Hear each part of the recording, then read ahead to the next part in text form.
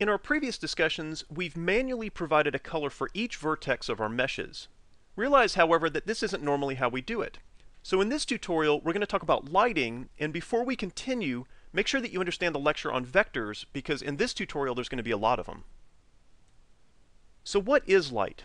Well, in the real world, it's a really complex process. And to prove my point, find a dark area in the room that you're in, whether it's under a table or in a corner, and notice that it's impossible for that area to be entirely unlit. In other words, that area can't be completely dark. So my question to you is, how is it being lit? Well, as I said before, light has a lot of complex properties. For example, light reflects off of other objects, especially shiny ones like mirrors. It also refracts or changes its direction through other media like water and heat. So to answer that original question, light comes from everywhere, and we call this concept global illumination.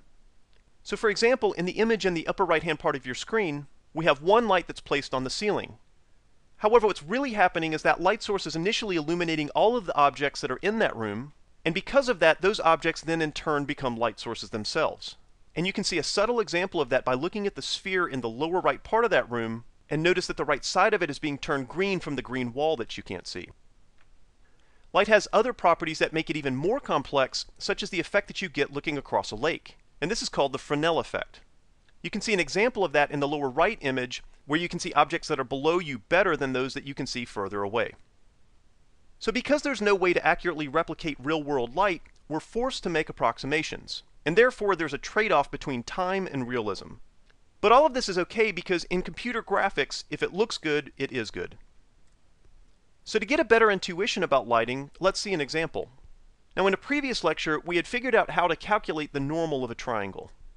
In this example, we've included a light source, and light is coming uniformly from one direction. Now we'll call this a directional light, and we'll talk about it later, but realize that the position of this light doesn't matter. Now because the light is coming from above, and the normal of this triangle is facing that direction, the triangle is going to be almost fully lit. As we change the direction of this light source so that it comes more from the side, the triangle is going to be less lit. If we were to change the direction so that it comes directly from the side, little to no light is going to hit the surface of this triangle. So let's see if we can dissect what's going on. Here, we still have a directional light, but I'm going to represent that using one vector, and for visualization purposes, I'm going to extend this vector out so that it touches the tail of the normal vector.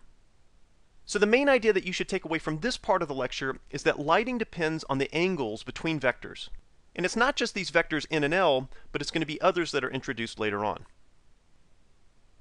Alright, in computer graphics, we can break lighting down into four independent components. The first one is the diffuse component, and this is the way that the light falls off of an object. And you can see an example of that in the first image. Now looking at that image, you can see that the surface looks porous, or it looks a little bit rough. In other words, it doesn't look like a hard object. Now moving on to the specular component, this is the shininess of the object. And that shininess is going to tell us how hard the surface of that object might be. So in the second image, you can see that we've combined the diffuse component with the specular component. The third component is called the ambient component, and it's very subtle. We use this as a hack to simulate global illumination. So in this third image, we've combined the diffuse, specular, and ambient lighting components. Now it may be a little bit difficult to notice, but you can see the ambient component if you compare images 2 and 3. It's most pronounced in the lower right-hand part of that image.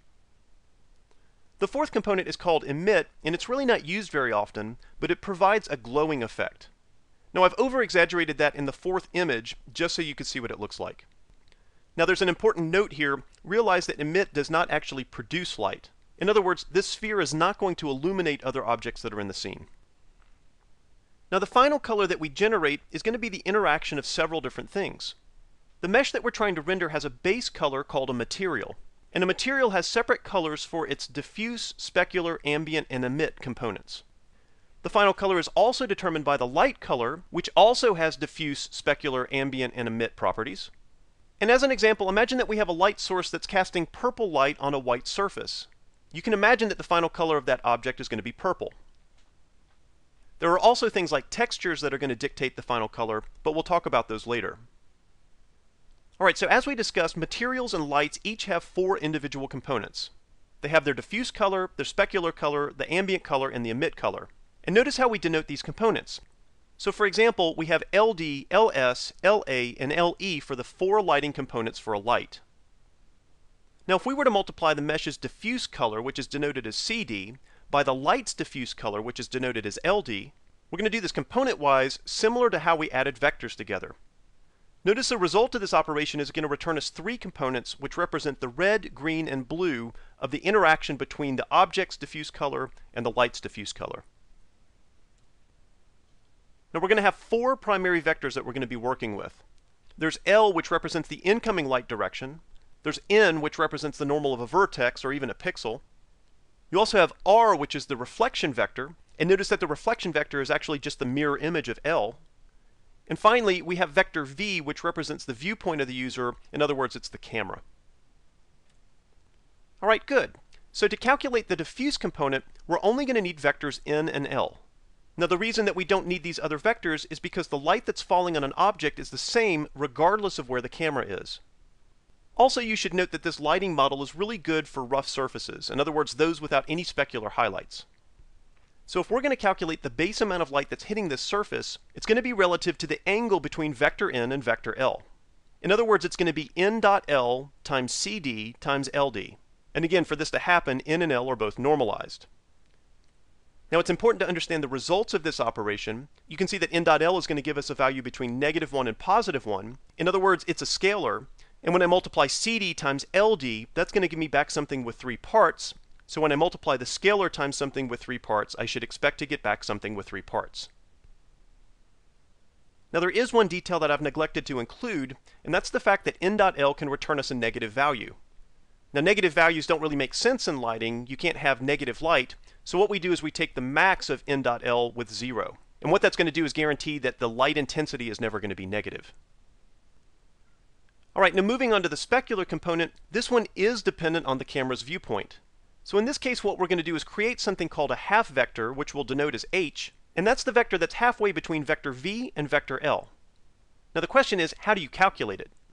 Well, in this Blinn-Phong reflection model, you can calculate H by adding vectors V and L together. Now I've tried to visualize that in the image that you see here.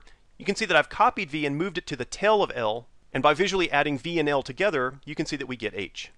And one last note, yes, these vectors need to be normalized. So now that we've calculated the half vector H, the specular component can be written as N dot H raised to some constant S times C sub S times L sub S. Now you may be asking yourself, what's this magic number S? We'll realize that N dot H is always going to return us something less than 1. So raising it to a power is actually going to make it smaller. It's because of this that S is really the shininess factor. So what I've done is rendered out a couple of spheres, and I really can't remember the values of S. These are just approximations. But in the left image, you can see that S is approximately 1, and therefore the specular highlight is huge. In the middle image, S is approximately 30 from what I remember, and you can see that the specular highlight is considerably smaller. In the right-hand image, you can see that S is approximately 255, and the specular highlight has shrunk even more. So by changing that constant S, you can see that it has a huge impact on our perception of the hardness of this object. All right, we still have 2 components to talk about. We have ambient and emit. And remember that ambient lighting is used to simulate global illumination, because real-world lighting is far too complex for real time.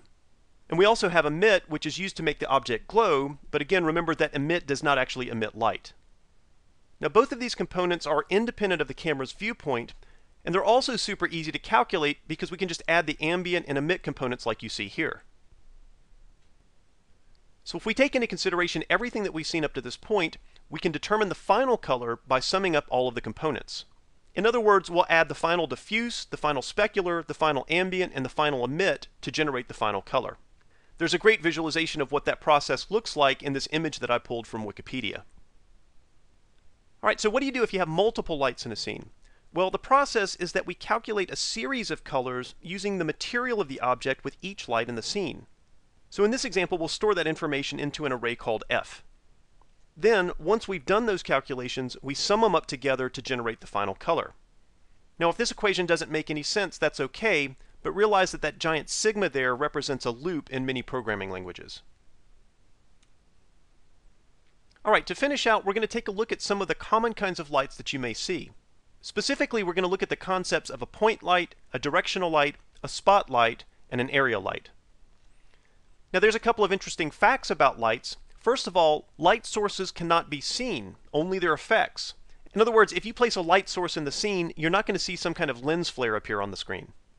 Also, you should understand that we can light per vertex, which is really fast, or we can light per fragment, which is slower, but with the increased power in GPUs, this is becoming the common way that we do our lighting. All right, the first light that we'll look at is called a point light, and these lights have a position in 3D space. Because of its behavior, sometimes people call point lights a lamp, and with a point light, light is going to emanate from that 3D position and go out in all directions. Now because this is a point light and it behaves like a lamp, the distance is going to determine the intensity of that lighting. Now most commonly, intensity is calculated as 1 over the distance squared. So you can see in the example on the right that the middle of the square is brighter than the other regions because it's closer to the light source. You should also note that in this example we've used per fragment lighting. And what that means is that each red pixel that you see here was calculated using a lighting equation.